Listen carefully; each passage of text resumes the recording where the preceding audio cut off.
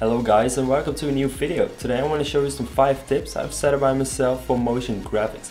These 5 tips are just for, well, to get your work improved and to show you some grateful tips you should think about when you're with motion graphics. And I hope after these tips you will understand it better, and I hope your work will get better. So, well, let's begin.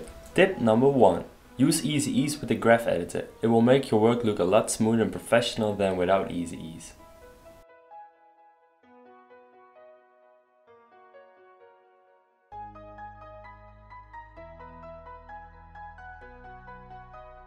Tip number 2. Use expressions. This tip looks a bit like number 1, but instead of changing the speed of the Easy Ease, we are now adding an effect to the keyframe with a small script.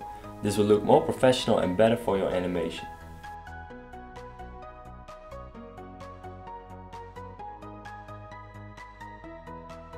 Tip number 3.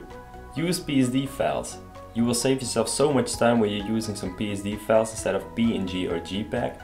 When you're in the middle of your project and you want to change something to a file that you have used multiple times, you can now simply add the PSD file and it will auto-update the file in After Effects.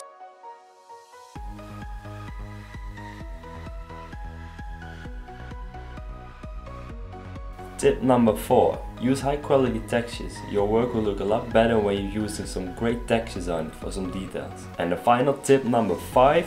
Use some great sound effects. Motion graphic videos uses a lot of sound effects. This will make your video more interesting to watch, and that's what you want.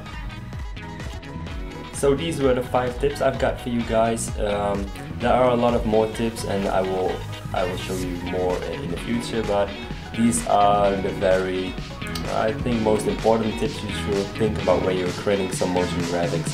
And if you got any questions about them, just ask in the comments, and I will see you guys on the next time. See ya!